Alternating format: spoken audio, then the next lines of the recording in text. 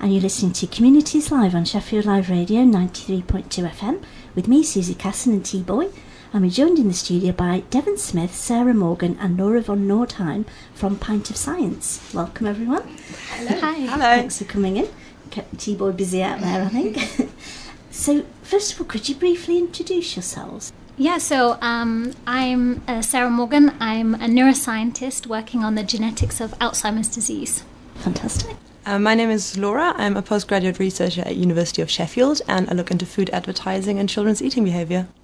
Excellent. And I'm Devon. I'm a second-year PhD student looking into kidney disease, and I'm also the co-organiser of Pint of Science Festival. Great. Oh, thank you for coming in. So, first of all, what is Pint of Science?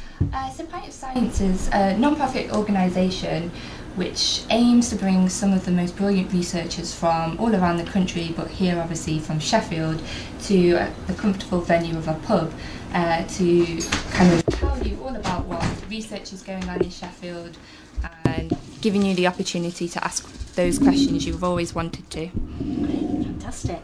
So can you tell us briefly a little bit about the venues? Yeah, so we have 6 themes for the festival this year, and they're being held at 6 venues, so I can briefly go through them. Yeah, please. So we have The Halt, which is a nice kind of funky cafe on Arundel Street, and that will be holding Atoms to Galaxies, I believe. I'm now questioning myself, but I think that's right. We've also got Harrison's Bar, which is just off Glossop Road, which is a nice kind of relaxed spot, and that's holding Beautiful Mind. We have the Sentinel, which is holding Our Body, and that's a nice brewery and bar with some nice tasty snacks. The Old Queen's Head, which is one of the oldest public houses, I believe, in Sheffield, that's holding Our Society. We have the Great Sheffield Tap, another brewery, right at the train station, which is for Planet Earth. And we also have Couch, which is holding Tech Me Out, and that's a nice quirky kind of cafe shop turning into our pub for the festival. Fantastic. So the different strands in different venues? Yes, so we've kind of tried to spread it across the city and tried to get as many unique and varied venues involved in the festival to kind of show off the great venues all across Sheffield itself. Yeah.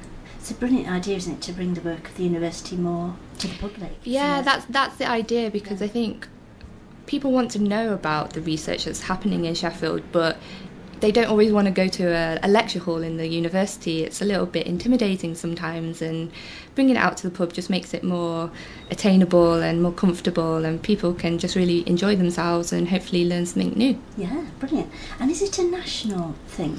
It is, yes. So it started in London by 2 post-PhD students, Praveen and Michael. They were at Imperial College London, and they, like I said, they wanted to get the research out of the lab and into a more comfortable environment. So from 2013, it started in about 3 cities, I think, like London, Cambridge, and maybe Oxford, and now it's over 150 cities all around the world. So it's really spreading. Yeah, sounds brilliant. So can I ask you, Sarah, how you're involved with Pint of Science? So I'm giving a talk next Monday, and my talk's on how neuroscience will prevent a zombie apocalypse. Right, sounds interesting. And Laura, can I ask you how you're involved? Yes, I will be speaking at the Queen's Head, is that The Old Queen's Head, The yes. Old Queen's Head. I haven't been to this venue before. I've been to Couch and to Sentinel Brewhouse. I can really recommend those venues.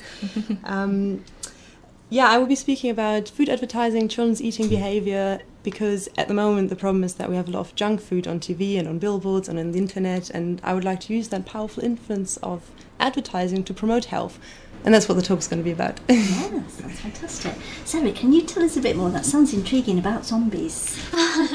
So zombies are one of my favourite topics. I love zombies, and so I kind of decided to go through the symptoms of zombies and how it's affecting the brain, and really come at it from a neuroscience angle, and think about how we're going to potentially treat this very serious illness in the future. Yeah, sounds fantastic. And Devon, you're mainly coordinating the event? Are you speaking as well? I'm not, no. The coordination has kind of taken over, and I thought there's so many brilliant researchers in Sheffield that I thought we needed to get as many of them out there as possible. And I'm still kind of an early researcher, so there's probably more qualified people, but yeah, I think we've got a great a great programme lined up with a variety of talks, so everyone can learn something new about atoms, to the brain, to the kidneys, to advertising. Yeah, brilliant. So can you give us a taste of some of the other events that are going to be held? Yes, so I have my trusty notes here. So we have Professor Tony Prescott from the university, and he is the director of Sheffield Robotics, and he is going to explore the future of robots and artificial intelligence as they become more social. And he is going to ask the question, could we one day have personal relationships with robots? So I think that's going to challenge a few people and provoke some interesting questions. We also have a talk which is going to surround edible experiments, so bringing some kind of the chemistry out of the lab into the pub, and that's by Joanna Buckley, and she's going to share her passion for food and chemistry through the edible experiments and hopefully answer those food-based questions that you've always wanted to ask. And we also have talks surrounding animal models, but how we're, as a university, aiming to reduce and replace animal models. So we have computational models coming about, so we'll have someone who's going to talk about that. And lots more. I could go on and on, but I know we have so much time. Yeah. So can I ask you, Sarah and Laura, you're giving the talks, are they going to be easily understood by someone who perhaps hasn't got much of a scientific background like me? Yeah, so I mean, the point of Pint of Science is to be inclusive for everyone. So all the speakers know that the audience is not, might not have much background in science. So that's how we've styled it, right? Yeah, absolutely. I think the talks are for everyone. I might be an expert in health psychology. I don't know nothing about theoretical physics, but the speakers aim to wrap it up in terms that are easy to understand, pick a topic that's interesting, that's trendy, and the talks are really short. And in the end, if you don't understand anything, you can still have a beer. So that's good. So can I ask, is Sheffield University particularly outstanding or well known for any type of research? I don't know much about it, to be honest. So the university is a member of the Russell Group, and it's a leading research-led institution with research excellence across a range of disciplines. And I think you have a specific example for me. Yeah, so at least in the psychology department, more than 80% of our research is rated as world leading or internationally excellent. And we have experts working across neuroscience, across robotics, child development, social psychology, and healthcare. So I really do believe that our research drives innovation and improves health. Yeah, fantastic.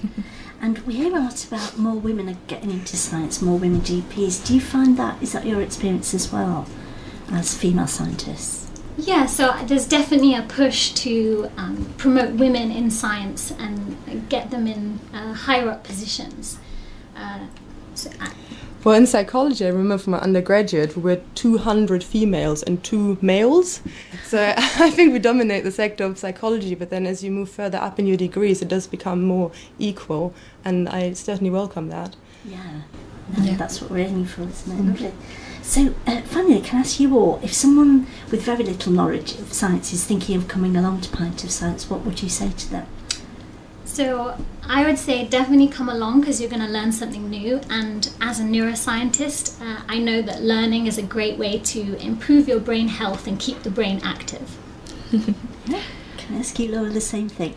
Yeah, absolutely. You have to come along. There's so many interesting topics. There's exciting research that you can hear about. You meet people that you usually wouldn't talk to, and it's just really inspiring. It's food for thought, and the venues are just amazing. So, yeah, absolutely. Yeah. And can I ask you that same thing? Yeah. So I echo everything they said, and kind of probably to reiterate the point, we're really wanting you to engage with the research of Sheffield in a relaxed, informal, and inviting environment, and hopefully inspire you and hopefully teach you something new.